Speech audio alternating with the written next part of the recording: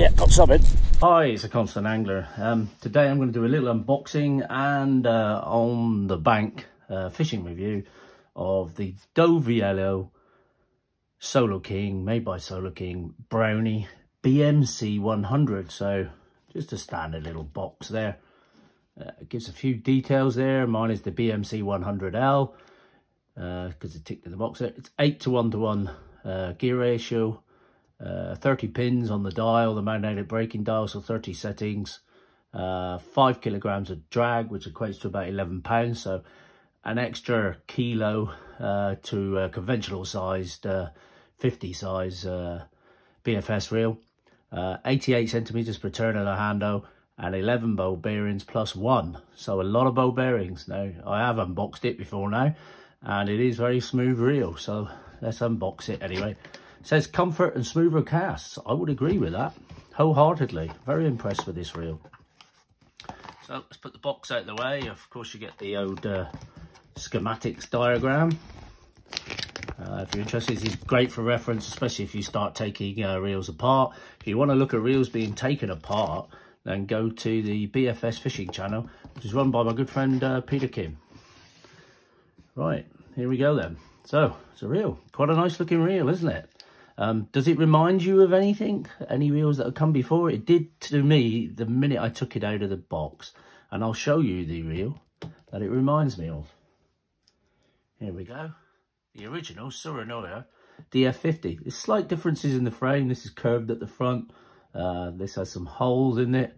But the size and the feel of the reel and the looks of the reel are very, very similar. A couple of differences. This one has a gear ratio of 5 to 3:1, so very much a lower geared ratio. This one has a gear ratio of 8:1:1, so that much quicker. And to be honest, this feels a lot smoother than the original Dark Wolf. This reel also comes with a clicker. Now, talking price, don't know what these are now. I'll put this to the side now, but I got this for £25 delivered to the UK. It's around £30 to £25 depending on what the offer is. Make sure you get the correct handle side for yourself. I'm a lefty, some are righties. But let's continue with this. So it has a carbon fibre body. Well, for me, I'm going to be using this a lot for larger fish in salt water. So that carbon body thing is a key feature for me. Some of the more expensive reels can corrode quite easily. When I first took it out of the box, I thought, ooh, there's a few shiny bits of steel or something there, like here and there. But, you know, then again, if I compare it to the Dark Wolf, it's very similar. It's mainly on the spool here, to be fair. But if you're going to fish saltwater, make sure to clean the rim of your spool and around the inside of the frame after every trip. I spray my reels off after each trip. Take apart here, just take the spool out, the end plate, and wipe around in there as well, and they'll carry on for years for you. This one has, I've had it a couple of years. I used it extensively in salt water, and it's fantastic. It's not corroded at all. So a little tip for you there. As I said, the gear ratio is 8:1:1, so that's good for throwing sort of crankbaits upstream and keeping in touch with it as they're coming back towards you. If you've got a lower retrieve, you're going to struggle a bit there, or you'll be winding like mad and not concentrating on that your feel for that fish you want. As I said, it's got 11:1:1 bearings. It's a very smooth reel.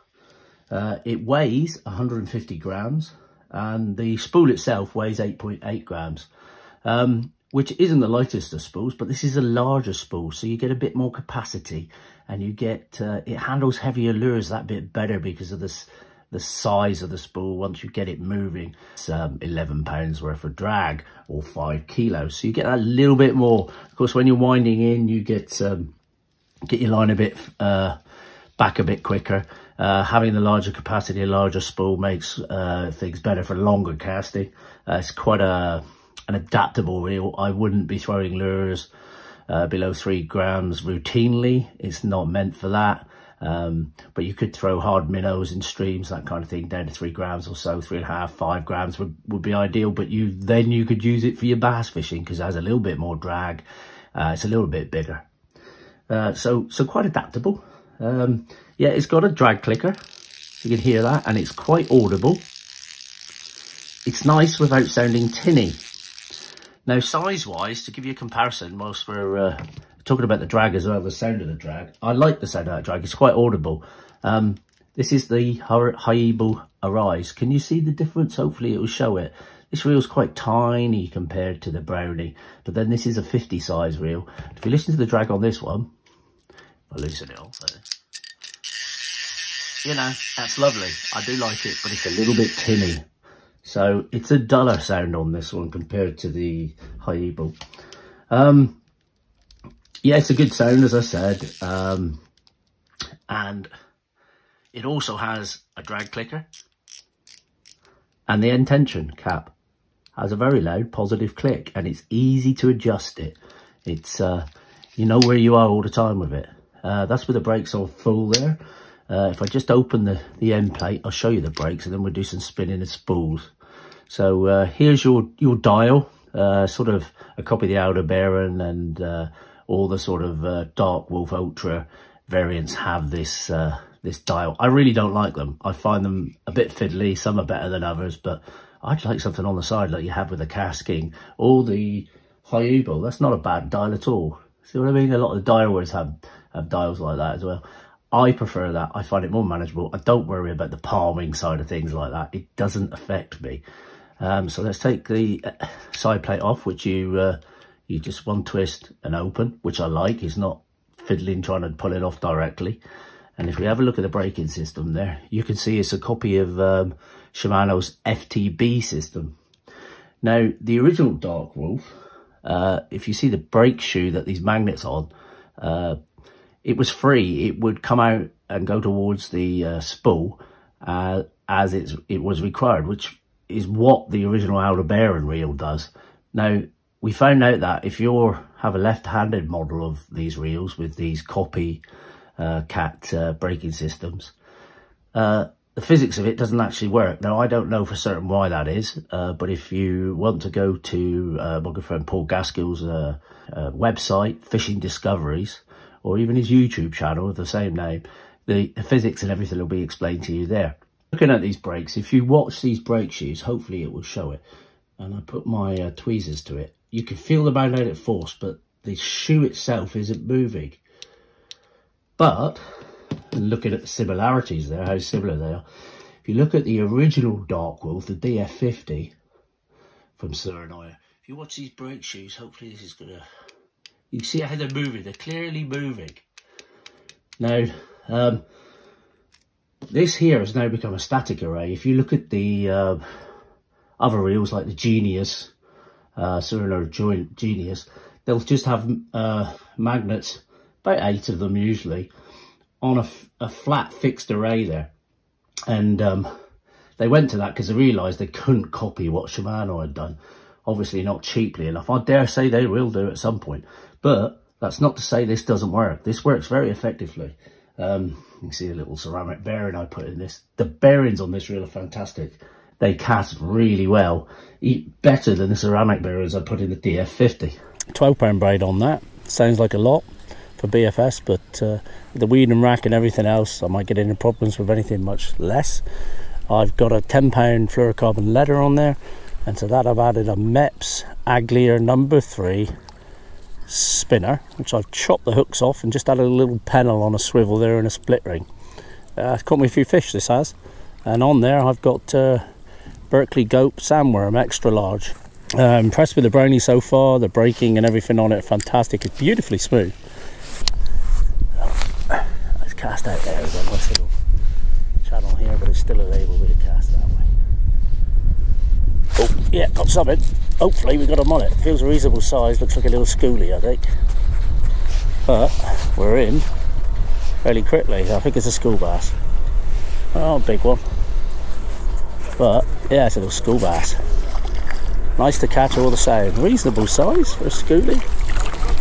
There we go. Oh, BFS bass. Hey, only a little one.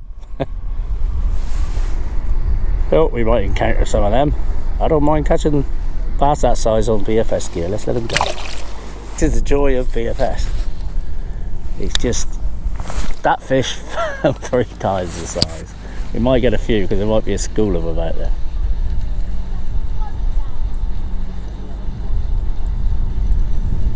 artificial bait. It's the gulp sandworm, as I've already said.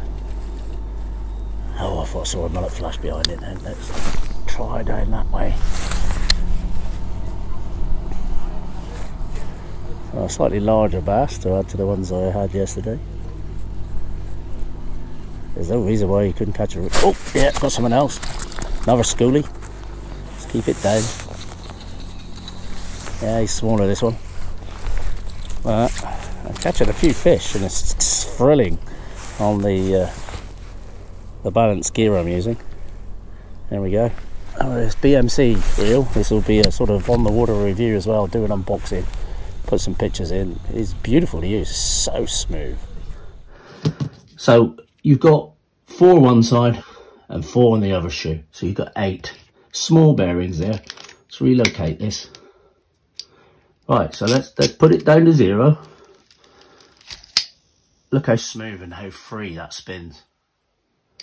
Now I've been fishing with it a couple of times now, and all I've done is just didn't touch the bearings at all. First couple of trips, and all I've done is add one tiny drop of I think it's 10 ISO they call it, the very lightest oil you can get to the bearings since I've been fishing. But that's beautifully smooth, and for a reel at this price, I mean £25, I mean why would you not buy one?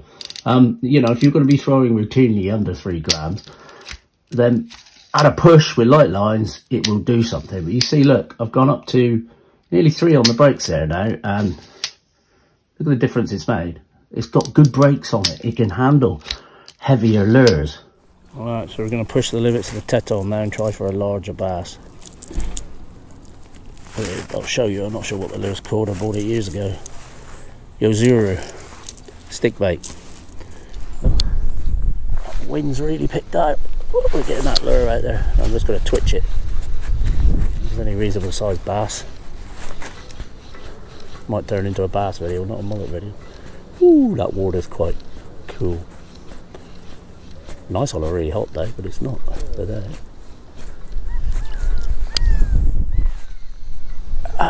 The reel's coping with that, lovely. Oh, I've had a bump there. It can easily do 3 grams, I've found. So I'm very pleased with it like that. 8-pound braid with a 5-pound fluorocarbon leather, little clip, and a lure about 3.5 grams. So we're pushing it now with this one. I've got the wind behind me. It's the only place I can find the wind behind me. I'm just going to do some light casts with a setting of over 4 to start off with, and little or no side to side play, and just going to fling it out there, and it's pulling to the left, so we're over braking, so let's drop it. We're all winding in. We might pick up a little bass or something. Well, let's just see if we can get it down a bit lower. We'll throw some like 5 grams and 3 grams with it. That's better. It's going out a reasonable distance. I've got 50 meters of braid on here. Measured it out. It's very fine braid though. It's by Kingdom, and it says it's 9 pounds, but I will put the diameter of it up for you. We'll do a few nice gentle casts to start off with. I'm not going to welly it, but as you can see, it's casting it quite easily. This, if you were in a stream, mountain stream, or even a stream in the UK, there are some mountains, it would do this quite easily. You take the brakes down a little bit more, but I'm not interested in bird's nesting it up there. I mean, it's on this Mavalos plume rod, it's doing that beautifully. So now same setup, but we're going to try a little I cannot remember for the life of me what this lure is, but it's less than 3 grams.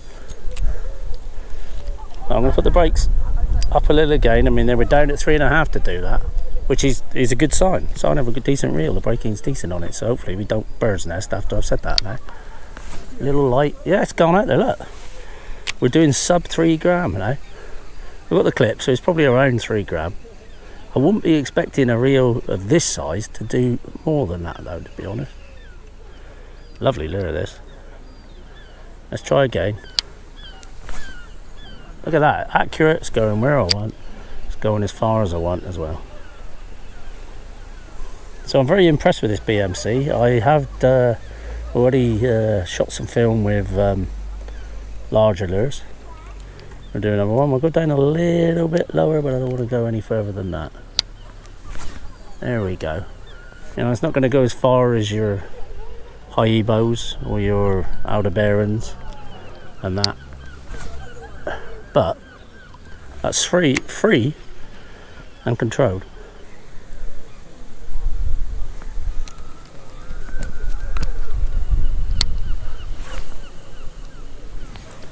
We're breaking a little.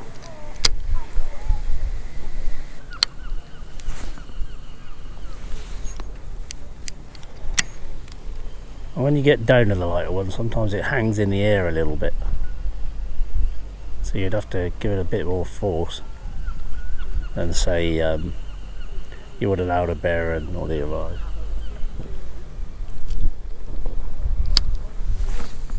That's better. Freed it up a bit. It's very smooth compared to the original DF50, and it feels even smoother in use when you've got a bit of pressure on it from your lure and that.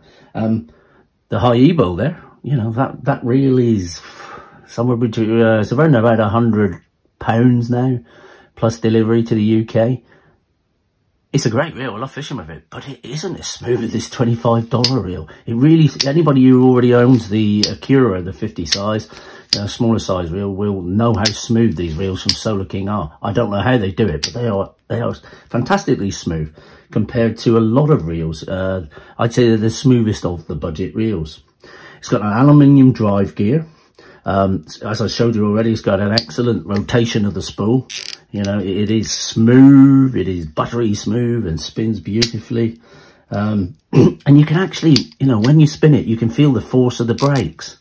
You can feel what they're doing, which is another good sign. I find that with the outer bearings very much the same. Your winding speed, I think, was 76 centimeters per turn of the handle. I think they claim, let's have a look. Where was it?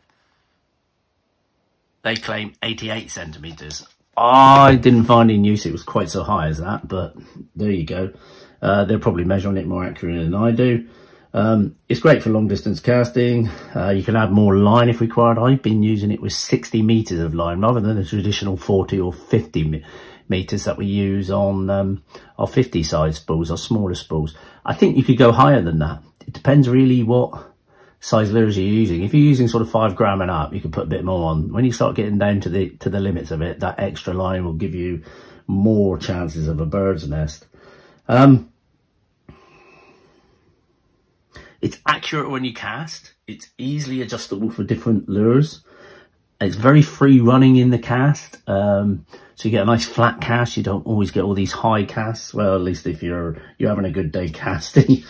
And you don't feel like the spool's being held back, like you can on some reels, to be honest.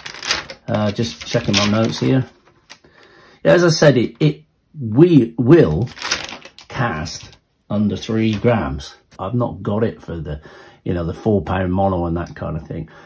But you got to ask yourself, when you're fishing for trout, how often are you actually dropping below sort of 2.5 grams, pushing down to 2? It will do it if you've got lighter lines. It will go down to 2.5 grams. But it's not going to cast your trout magnets, things like that. So don't buy it for that. I've bought this reel for a lot of sort of fishing in estuaries for bass in the UK, slow jigging with light sort of edging work, light slow jigs, spoons, small soft plastics, sort of 3 grams, 5 grams, 7 grams, that kind of thing. Jig heads with, all that sort of size range. So for me, I have found this reel is an absolute joy to fish with, and I just pinch myself every time I find out how much I paid for it. £25, even if it's £30. What a reel. I don't know how they do it, but it is fantastic. Gripes about the reel? Well, if you get the lefty, it's sort of a mirror image of this, of the name. It's all got where you got your fish, and then, I know it's called a brownie, but try reading that. I only know that because, look, it says it's on the box. So that's a gripe, but I mean, I could take that off if I want, with a bit of acetone or something, I dare say. I don't like the small dials. I wish that, More BFS reels came with different dials to this. It's hard when your hands are cold. It's quite adjustable. It's got 30 clicks on it. The one thing I will say is, though, with a lot of BFS reels, you're between 4 and 5 all the time. So I've got down to 3 quite comfortably with various lures, so it's got a decent breaking range on it. I have heard stories of the reel foot being that bit larger and might not fit some of the smaller sort of trout rods and that we use, but I have some and it fits all of mine. So if I get the DF50, is it any different? No, if I put it around the same way, it's exactly the same, isn't it? You know, I think the handle might be a bit bigger on the Soloking. It definitely looks like it there. The handle is 95 millimeters. So yeah, there you go. That's good, isn't it? You know, overall, brilliant reel. Not going to wobble on. I'll put some in with this. There'll be some pictures of me fishing with it, with various lures, catching some fish. Hopefully, there's a couple of small bass so far, but hopefully we'll catch something better with it. Cheers. As always, please like and subscribe. The Constant Angler. I really appreciate it, and hit that notification bell if you are really that interested. But I like your support anyway, even if you just watch a video. It's great for me. It gives me a buzz that people bother to watch. Cheers.